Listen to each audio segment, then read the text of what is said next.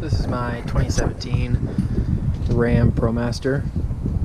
It's the tall version. And I was going to build this. I wanted to plan it out, so I hopped on YouTube and started searching for stuff. And there's not a ton of videos with contractors using this van. There are plenty out there with trade-specific guys setting it up for plumbing, electrical, things like that. So I just kind of went with it, and it's changed a few times. I'm sure it'll change again. Up here at the side, first off, we've got some random material here. Love that thing for cleaning off tools. My bags. This set is my framing set. This is my finish set. Went with this because it's a lot smaller. I can actually walk around inside, not bang up walls and doorways and cabinets and things like that. And then down there is my my drywall set for hanging. So this used to be a bench, just a workbench at waist height right here. But it ended up just being a junk pile, and piled all my shit on there, and it never stayed organized for more than 2 or 3 work days. So I got rid of it and put in another shelf system here. I keep the top of it open for putting in my rolls of vinyl and rolls of carpet, longer trim, stuff like that. I don't have a door, so I can't put all my material through here. So all I can fit is 10-foot stock down here. Up there I can fit 14s, but not too much. Keep all my fasteners in here, random screws, random nails, brads, random drill bits and driving stuff, sawzall blades, jigsaw, rotozip, everything like that in there. These are all the fasteners that I keep on hand. This is job specific. I do insurance restoration, so every day is just remodeling a house. So I got to keep a lot of different lengths of sizes and things. GRKs for second cabinets, all of those things.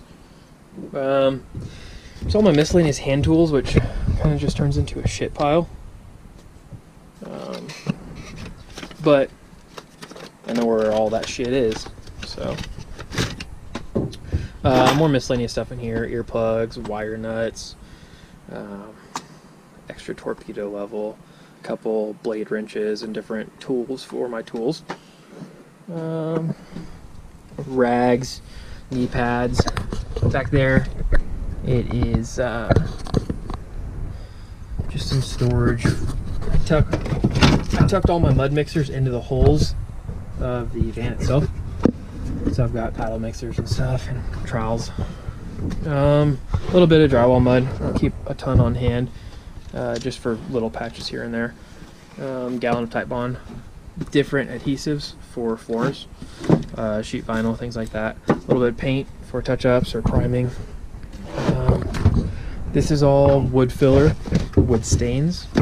I don't keep this bag or this bag on hand during the winter, because here it's nothing to get 5 below in the winter overnight, so all that stuff would turn to shit when I get to work the next day, so that stays in the shop. This bag of caulking, adhesive, spray texture, spray primer, things like that. This is the best part about my work van. It's my microwave. Hitachi air compressor. Love that thing. I've got my texture gun hiding back there. In here, it's all drywall taping, stuff like that. Air mover.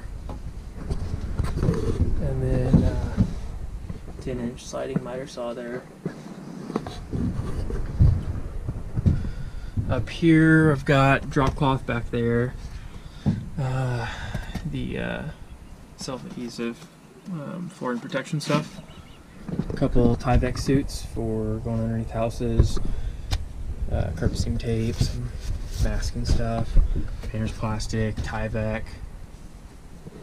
This is all random trim. I like to keep different stuff on hand for maybe I missed an area or had a miscut or something. It's just nice to keep something on hand. They're framing squares.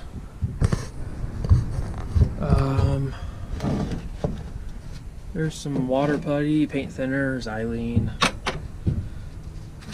masking guns, random tape things. There's a bunch of random hardware, some closet stuff, kind of a mismatched pile of shit.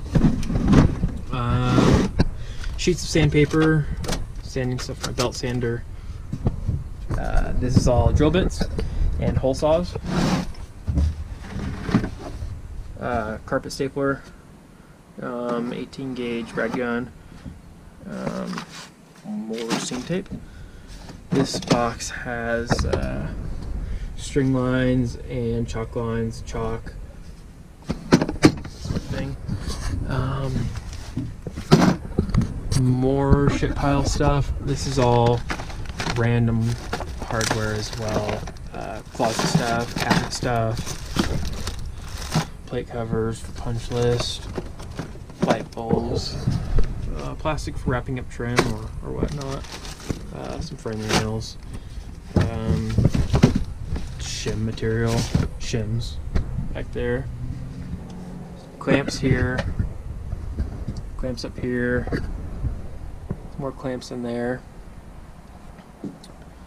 Power strip, it's awesome for plugging into, just plug this into the power and then plug my chargers into there, microwave, air compressor, all that stuff.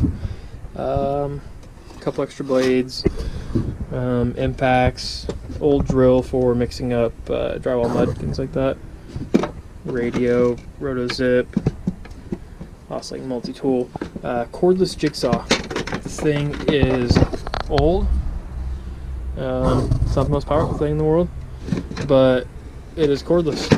And 23 gauge pen nailer and 18 gauge brad gun, cordless.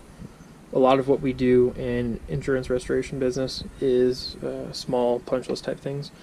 Water supply line on a toilet goes and it affects just that bathroom, so I'm putting up 4 or 5 pieces of trim, and it's great to have that rather than running out air compressor and line and all that stuff.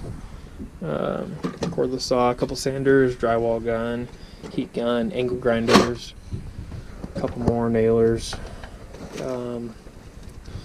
This is all orbital sander stuff. Bullnose gauge, you just put that in the wall, mark your inside, and that gives you your determination point for your 22s. Collins miter clamps. These things are pretty cool. Drilling, full set of drilling bits in there. I keep that in here specifically so I don't lose that shit, because when they're scattered or when they're down in this thing, I fucking lose them all the time. Drill bits, bit extensions, sunflower seeds, batteries, power planer, belt sander back there, rigid corded drill for mixing thin set, things like that, and then a corded jigsaw. Makita hypoid saw, and then the 36 volt rear handle worm drive style saw. Used to keep a Mag 77 in here as well, just for doing shitty tasks. Not wanting to burn this up, but I don't really care.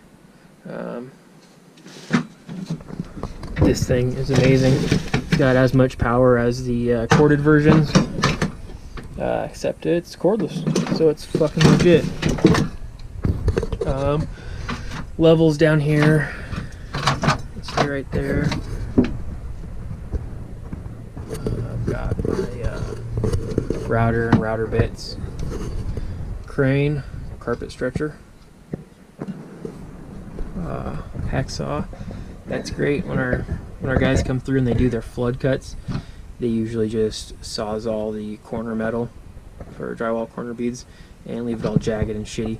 So that's what I keep that there for, is cutting a clean cut on it. Vinyl roller. 4-leveler for floating out under laminate before sheet vinyl.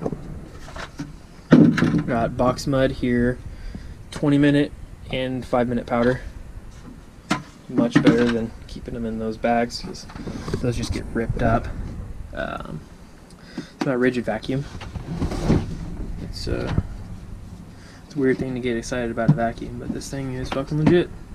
Everything's contained inside of it, and it's small. So instead of keeping the bigger one that takes up that entire area, that thing just stays there, out of the way. This box is all carpet tools. So seamer and edge trimmer, pad stapler, things like that.